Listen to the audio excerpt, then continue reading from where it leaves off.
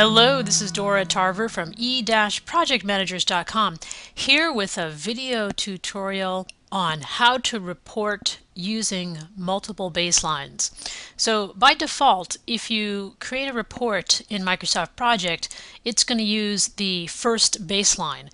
But let's say you have already baselined your project and you have a second, third, or fourth baseline that you'll want to use inside of your report. How do you do that?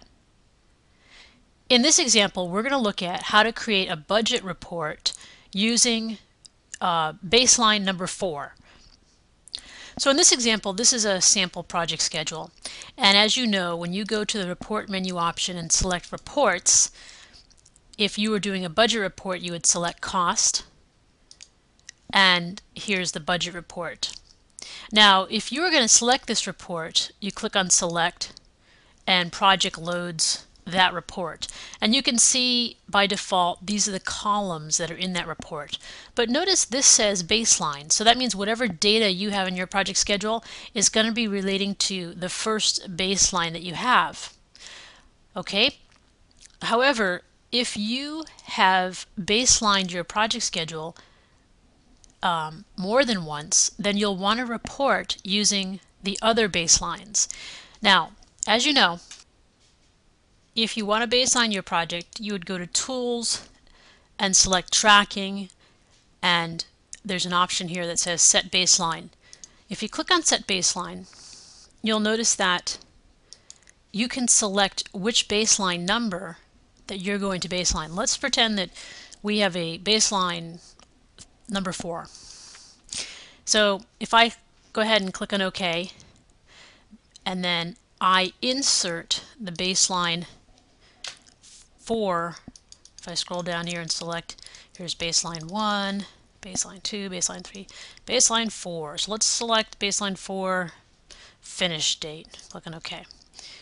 Now, notice that in my schedule, my baseline finish date matches my current date.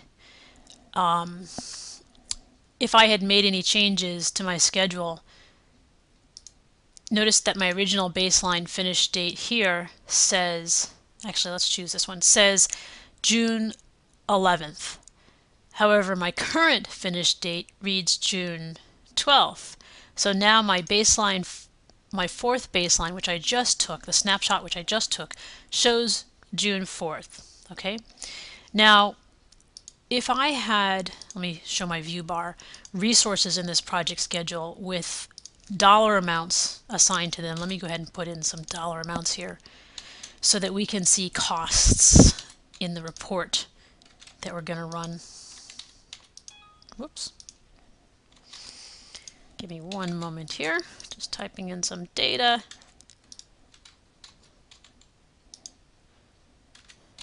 Okay. Now going back to the Gantt chart view. So I have my project schedule, and now I want to run a report.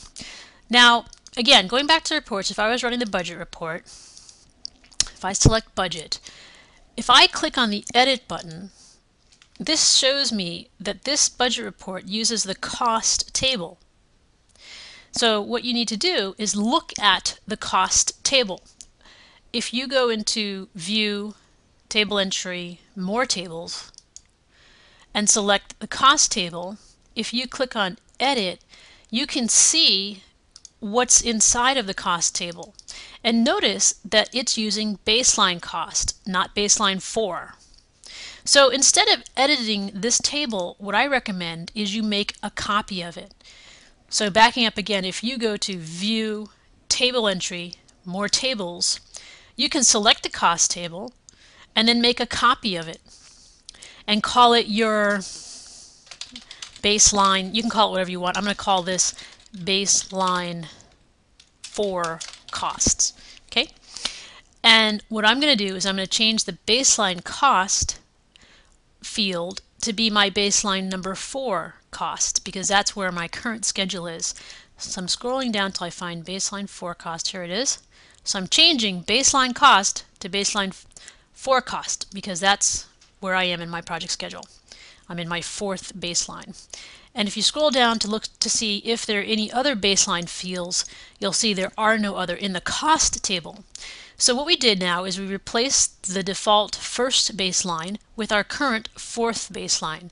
Likewise, if you were doing a baseline 1, 2, 3, 4, 5, 6, 7, 8, 9, 10, 11, you would select whichever one that you want to report on.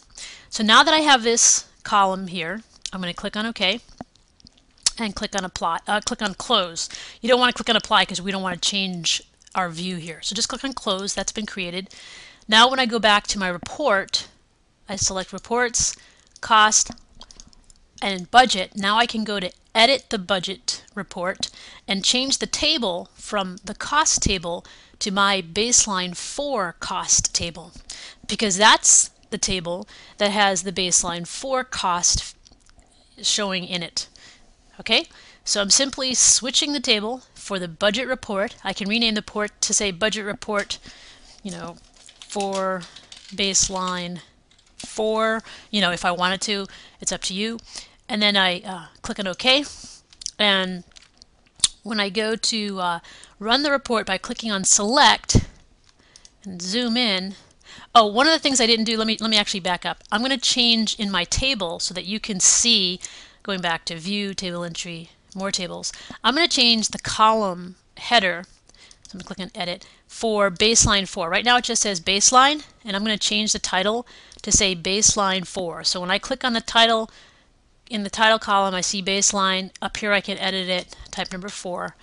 Now it says baseline 4. So I click on OK, click on apply. Oops, I didn't want to apply that. I just need to click on OK.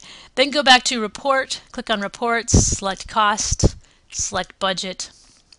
And if I go to run this report, actually the table wasn't refreshed. Let me go back. Select cost, select budget, click on edit. Oh, okay, so it's showing the cost table by default. I'm going to select baseline 4 cost. Click on OK. And then click on select to view the report. And now I can see baseline 4 is the baseline column that's showing here. Okay. Now if I click close and come out of here, if I add some data into this project schedule, right now everything's at 0%, but let me just go ahead and copy some things down so I have some data. Click on report, cost,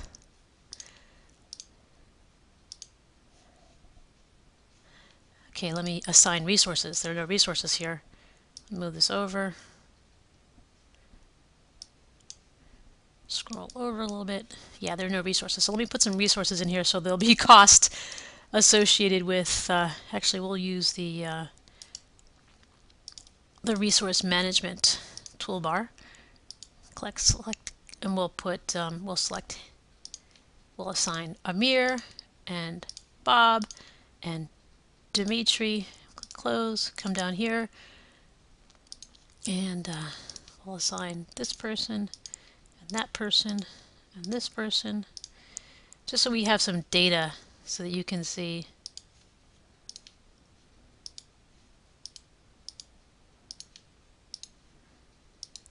Okay, so now I have some resources in here. Now when I go to the report and click on cost, budget, again I'll need to okay, so the baseline 4 column table is selected. Click on OK, click on select, and this is the report.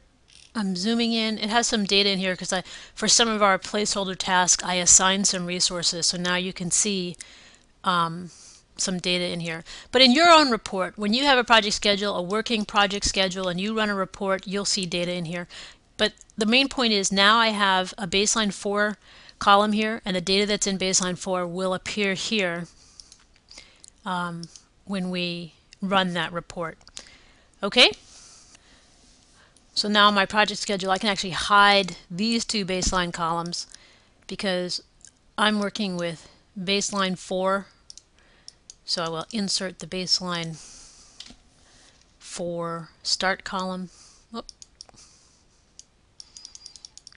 Baseline 4 start.